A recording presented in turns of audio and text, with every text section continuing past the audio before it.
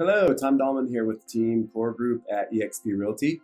Just wanted to chat today a little bit about owner carry. Every so often we have someone reach out to us and want to do an owner carry, so I thought it'd be a good topic to maybe chat about a little bit.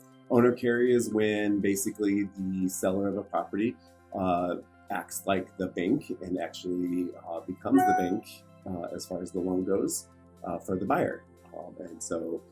There's certain process that you go through as far as escrow, long-term escrow, have a title company manage it so that the payments get paid to the title company and make sure that the owner gets their payments and stuff. It's a very defined process for it. It's very advantageous for both sides. It's great for buyers who may want a house that does not necessarily qualify for lending at this time, and maybe the sellers don't have the money to get it fixed up, or maybe the buyers don't have quite the right or the best credit and still need to work on a few things, but still want to get into a home.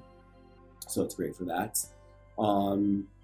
Additionally, it's great for the seller because they can collect the interest that would typically go to a bank. So some caveats to that are the seller does have to own the home outright. Typically, anybody who has a loan on there has what's called a due on sale clause, that if they sell the property, they have to pay off the loan. So they typically have to own it. Also, with the fluctuations in pricing and the marketplace and whatnot, you just never know if you sell it today what the price is going to be in a couple of years when it comes time for the buyer to refinance. So there's certain ins and outs about owner carry that you want to know about.